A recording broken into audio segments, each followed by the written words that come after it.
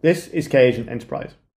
I'll give you a quick tour that includes creating an agent, using an MCP server, as well as some of the more advanced capabilities such as tracing and authorization policy.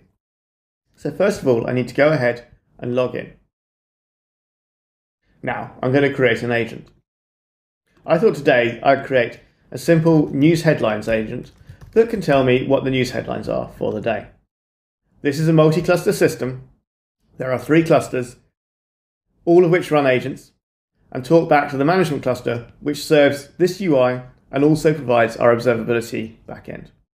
Let me put this on cluster 1 and into the Kagent namespace. I also need to describe the agent for other users.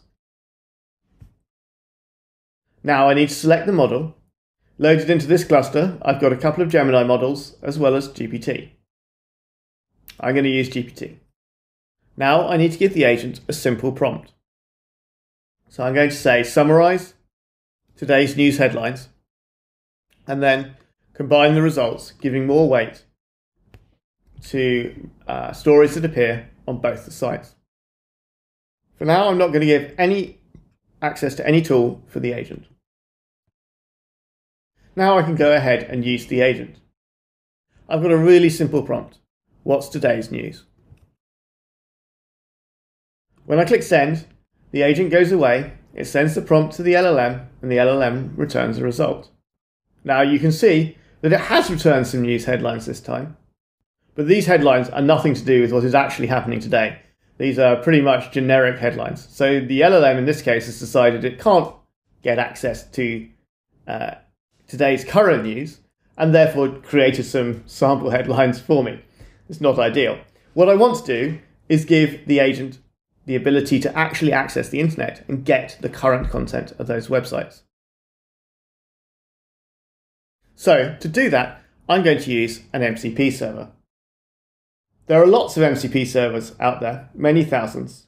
Most of them are designed to run on an individual laptop for a single user. But of course, this is running in Kubernetes, so we clearly want to make this available for multiple users and available over the network. We created the KMCP tool to enable you to do this pretty easily. I'll switch over to my terminal so that I can deploy the fetch tool, a reference tool for MCP using KMCP. KMCP is going to pick up that tool and it's going to containerize it and then deploy it into Kubernetes. It also handily bundles the MCP inspector, which enables us to quickly interact with the tool. So I can go ahead, connect to the tool, and see the tools that are available. I can even execute the tool to see the result that the LLM is going to get when the agent calls it. So we could look at the BBC News website, for example, call the tool, and see the result.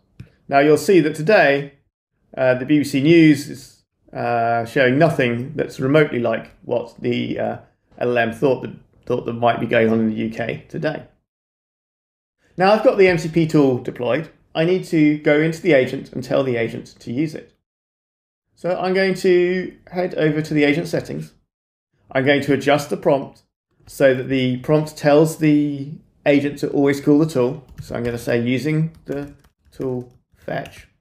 And I'm going to say once you have fetched the websites, then combine the results to give extra weight. So that's that. And now I need to give the agent access to the tool. So in the tools panel, I'll select the fetch tool and update the agent. Now I can try the prompt once more. Let me grab that prompt, what is today's news, and ask the agent to respond.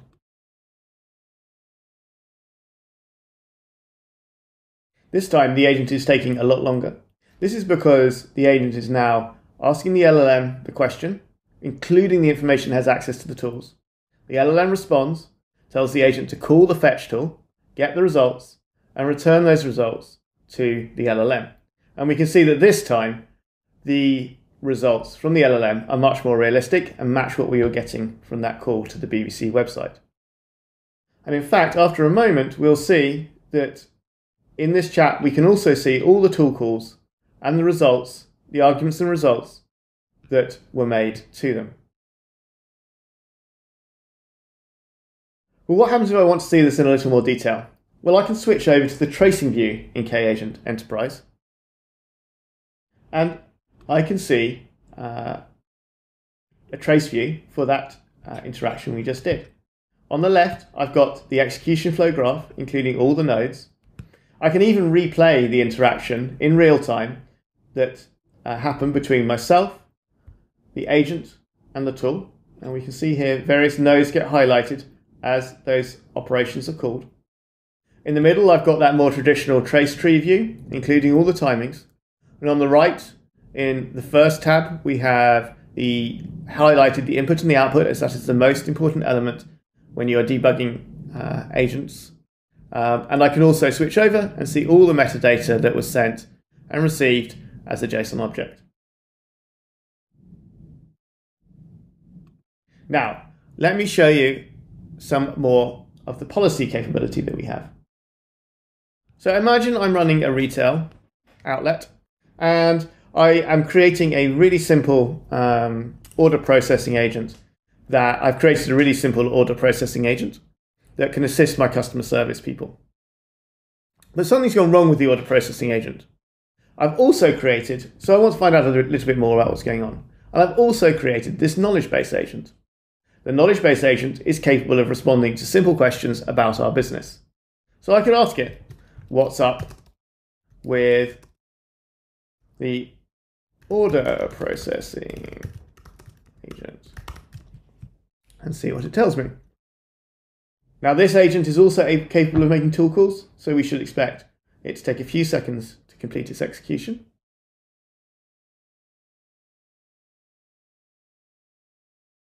And I can see it's responded with this message. I've sent you an email with promotional material for Agent Climb. That's not what I asked it at all.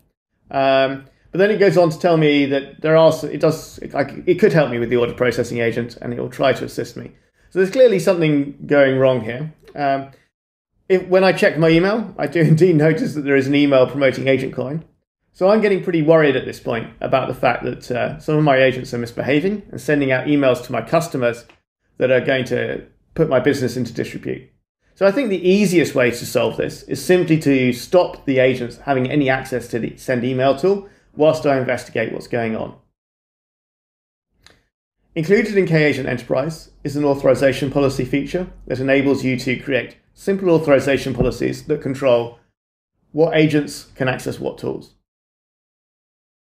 For example, I could apply this custom resource into my Kubernetes cluster that would stop the knowledge base agent, which is the one we just saw misbehaving, as well as the order processing agent, which was showing similar signs of problems, from accessing my MCP server, which I deployed using KMCP, that's capable of sending email. This allows us to really quickly and simply control what agent has access to what tools, or indeed what agent has access to other agents. In this video, I've shown you how to create simple agents that can use MCP tools, debug them using tracing, and control access to agents, control access to tools, and agents to agents using our authorization policies.